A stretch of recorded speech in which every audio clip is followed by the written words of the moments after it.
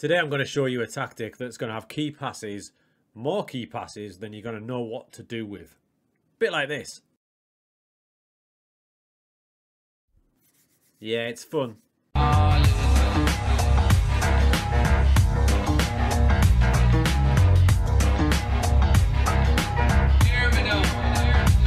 How's it going, everyone? So this tactic, right, is from a video which is about 2 or so ago, I think, something like that. It was the Real Betis season that I did the Real Betis, and this happened.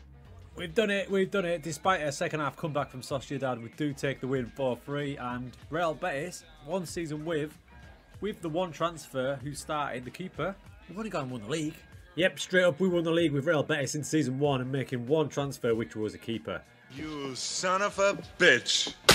So I'll show you the tactic shortly, and I know a lot of you are just going to say, give me the tactic, give me the tactic, and then you're going to go off into the distance. But I urge you to stay for this video, because I'm going to tell you what tactics to avoid when you're playing against them, what it's going to cause you trouble, what are the key positions, which are absolutely vital. Are you ready? And when you might get a hiding. So don't come back more than at me in the comments if it doesn't work for you. Because I told you so. This is the game I showed you at the start. So I'm trying this tactic now with Lyon, because I'm not convinced it's going to work at a load of other clubs. Remember, I built that tactic for Betis and Betis alone. But we've transferred it over to Lyon now, and we are 5-2 up against Clermont. I'm not too concerned about that, but what I'm more concerned about is this column here, the key passes. Now, it's full. It's full. We've got 7 key passes there from Leo de Boss, 7 from Roman Favre, 5 from Hassimar. My pronunciations, I apologise. There's loads. There's 3 from Paqueta, 2 from Emerson, 2 from Ikembe, Dembele. Key passes all over the park. This tactic is super fluid. You can see in the top corner what it looks like. Your eyes do not deceive you. That's what we are rocking.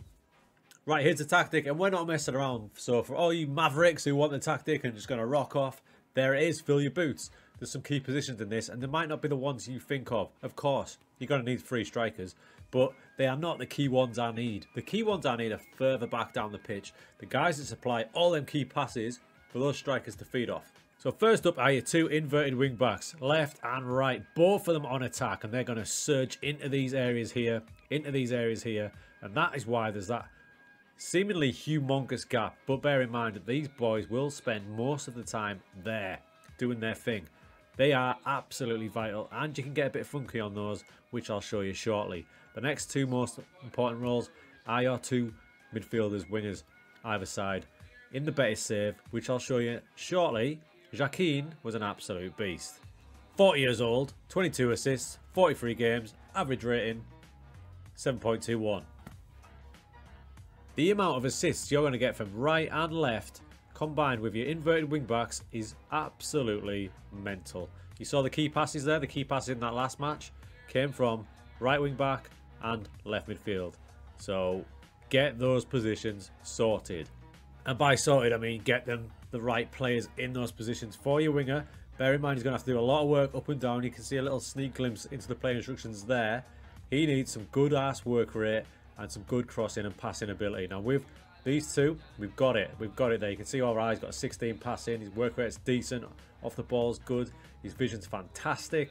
And his dribbling's good as well. All things I need. Crossing, believe it or not, not so much. It's not going to make a truckload of crosses. It's going to be more intricate passing play. Now, inverted wing backs, this is where it gets a little bit sexy.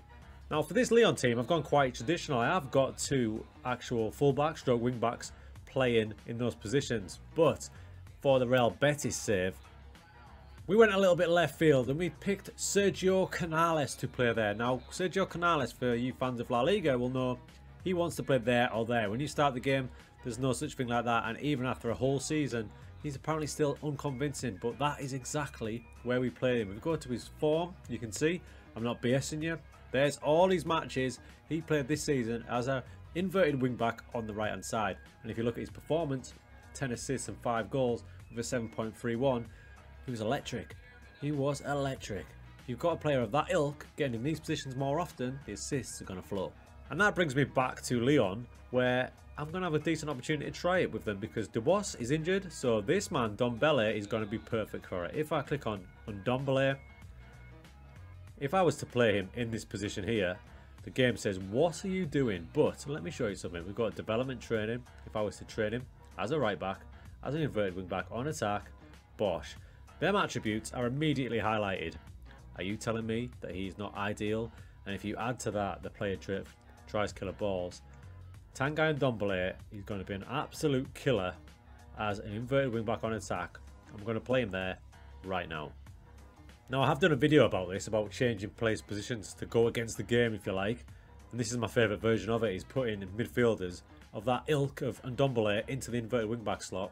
And the results can be really satisfying. We'll see how he does here against FC Nantes. Now already, what we are 18 minutes in, my assistant manager's already said, what are you doing playing him there? What are you doing playing him there? But there he is, he's in position, he's looking good. I'm not worried in the slightest.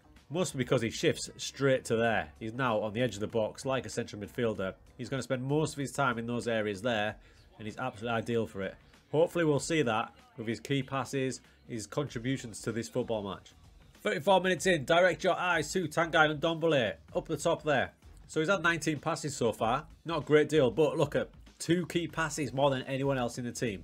He's adapting to that role perfectly. Let's keep an eye on him. Injury time in the match, Ndombele sat there. He's got a booking, so that's knocked his average rating of the match down 1, but he's still got a 7. He's super solid. We've got a clean sheet. Are you telling me he can't do that role? Of course he can. And that's one of the main roles in the team. Himself and Emerson there, both on 7s, doing great stuff in a tough away match.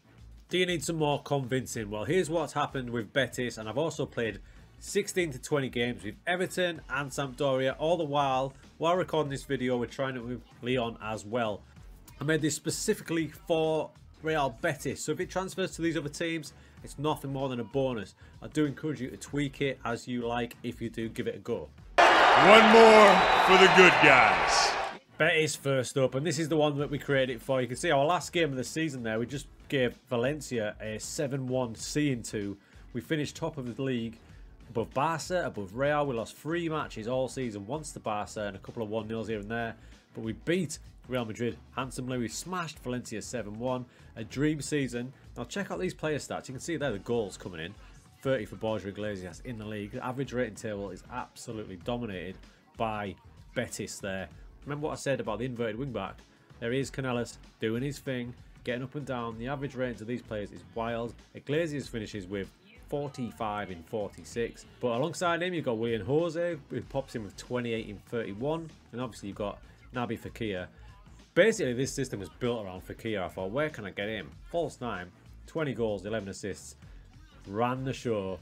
Betis smashed the La Liga in Season 1, 95 points. And by the way, when you look into a bit more detail, 101 goals as well. Just be prepared, you are going to get, yeah, you're going to get the odd game, which we'll go into later. But it looked a bit like this.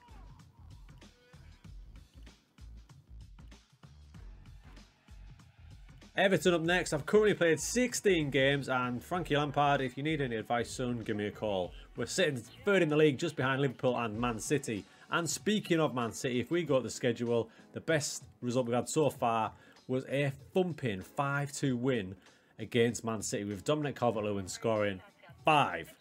Calvert-Lewin, by the way, I did share this on Twitter, but he's scored 23 times in his 19 games so far this season. 19 in 16 in the Premier League. This man enjoys the We Are Betis tactic, Summit Chronic. We have lost 2 games. Tight though, to Liverpool away 2-3 and at home to Man United 3-4, so no disgrace. But look at the wins there. There's 5-0 against West Ham. There's that 5-2 as well against Man City, which leaves us in the Premier Division table with 16 games played, winning 9 with only 2 defeats and 32 points. So after 16 games, they're sitting quite comfortably in the Champions League spots with 38 goals, conceding 21, because you are going to concede goals. But Everton are killing it. Now, what about Sampdoria in Serie A? Super Samp are currently sitting in 6th position. They've only lost the 3 games. And again, there's been some stonking results for Sampdoria as well. Pre-season was absolutely blinding and a great start to the season. The only defeats have came against Roma away, which can happen, Juve away, and a shocker against Cagliari. But all the others, goals flowing in, a 4-3 win against Inter, an away draw to Milan and Atalanta. And the strikers are loving life. You've got Caputo there with 13 in 17. You've got Manolo Gabbiadini with 10 in 13. These are pretty average players, really. They're absolutely slashing it up. And Quagliarella, another 38-year-old. So you've got Jacquin and Quagliarella, both loving this formation. And you'll notice that inverted wing back in this one, I've got Morton Forsby, who doesn't really want to play there, but 8 assists in 16 games so far tells me otherwise. So you see the damage it can do. It's pretty lively. It's not going to work for every team. I'm thoroughly convinced it will not work for every team. And there's 1 or 2 formations that when I've come up against it, it's kind of got us on the hop. And that's why I'm super happy I did a little test in Serie A, because there's a lot of free at the back systems in Serie A. So you can see on the bottom there, Cagliari, who beat us in a very even game 2-1, played a wing-back system, and that's where we struggled a bit. So after this match, I adapted it. So what I recommend, and this is where you should listen up, so if you've stayed in the video, props to you. If you're playing against a wing-back system, a free at the back, instead of keeping it fairly narrow, I would literally push it out wide, because the game gets too squashed. You can't make the breakthroughs. As soon as I bring out wide like that, they seem to start dominating the game a little more. And one other thing, while we're in team instructions, I would recommend keeping that off. On the download it might be on, just double check that, but keep it off, because I've got a lot of players on tackle harder. There we are, and I'm just emphasising that with get stuck in as well. It can lead to a bit of chaos. And all the while I've been doing this video, we've been recording, we've been multitasking with Lyon. We've been playing a few games now, and we're 3rd in League and we are undefeated, which includes a game against PSG, which we'll get to now. There it is, 1-1 away at PSG. With our formation, you thought we would get ripped to bits by Mbappe, Neymar and Messi. They had a lot of chances, but we got the 1-1 draw with Paqueta getting the equaliser. So promising stuff for Lyon. There's all the results. There's a lot of goals going, isn't there? 3, 4, 4, 4, 5. So decent stuff from Lyon, 3rd in the league so far with 34 goals. Top scorers in League 1. And yes, they're conceding 14, but it's always going to happen, this tactic. It's not a super defensive tactic, but I'm loving the way it's going so far. And it's making someone like Ousmane Dembele into a worldie.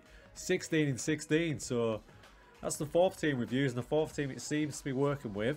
Lyon rocking in League 1, and the player stats, Dembele leading the way in goals and average rating. So crew, that is the tactic. You can see there we're still playing away with Lyon now. I've shifted Dembele to left wing back, and he's doing the business with more key passes, so we're enjoying that. Please do try and adopt that style where you stick a midfielder into inverted wing back. It's dead cool. So if you give it a go, let me know. Coming up will be all the player instructions at the end of the video, so anyone on Xbox or people who don't download can see what I've done with each player position on the instructions. But I hope you enjoyed it. If you give it a go, let me know in the comments, and I'll keep trying to create some new stuff, because we're 6 months into the cycle now, so it's time to start getting some new cool things going on. But take care, I'll see you soon, and here's those player instructions.